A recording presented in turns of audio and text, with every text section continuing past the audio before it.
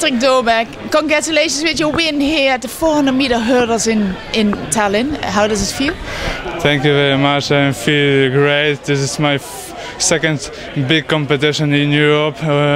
Last year I was in Zurich. There was my debut, but today is very finally I'm very surprised and to break for 49 seconds in this distance. This is very big surprise for me.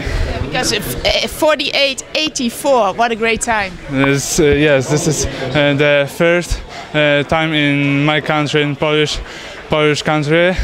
So I'm very smile. I'm very happy today, this race, and the next I have a 4x400 meters with my team, with Poland, so we will see what happened in really.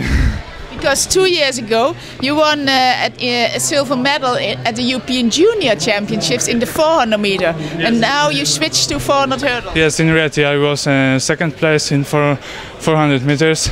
Now I learn a run through the hurdles, yeah, and this is very big problem. The flat is very comfortable, but the hurdles is uncomfortable. Yeah, you know, you should be learn some technique. You know,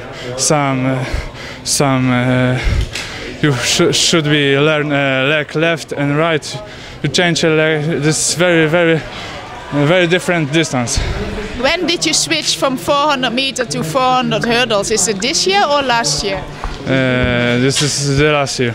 This is my first year, but now this is second year, and I run I think very good. If you still have to work on your technique and still have to learn this, and you run already 48.84, that's very good. This will be very good. I don't know. I'm waiting for the World Championship in Beijing, so we will see what happens. Thank you very much and good luck. Thank you. Bye.